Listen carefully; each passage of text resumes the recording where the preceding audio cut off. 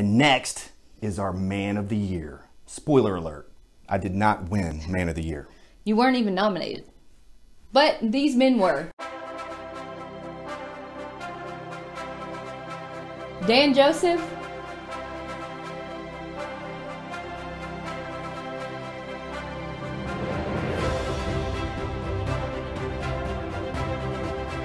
Watts,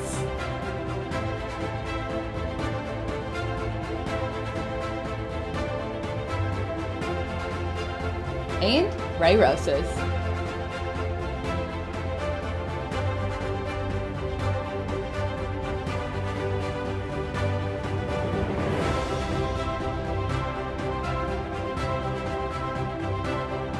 And the 2020 Man of the Year is... Congratulations to Ray Rosas.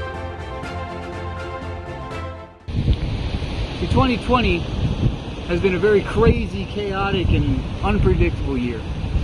Just like the professional wrestling career of Ray Rosas this year. You go from on the verge of retiring to becoming double champion to losing your best friends, losing your championship, and now winning the Championship Wrestling 2020 Man of the Year. And for the first time in a long time, I care. Because 2020 has been a year of reflection, 2020 has been a year of attitude change. And Ray Rosas learned not to stay static anymore.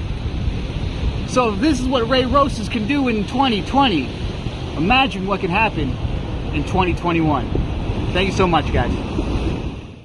Like him or not, and I know we have a little long-lasting beef, but Ray Rosas defied the odds in 2020 against SoCal Distancing. He won the Heritage Championship, the Arizona State Championship, and the PP3 Cup, which is floating somewhere in the Pacific Ocean. Hats off to Ray Rosas, beef aside. You hold a grudge, huh?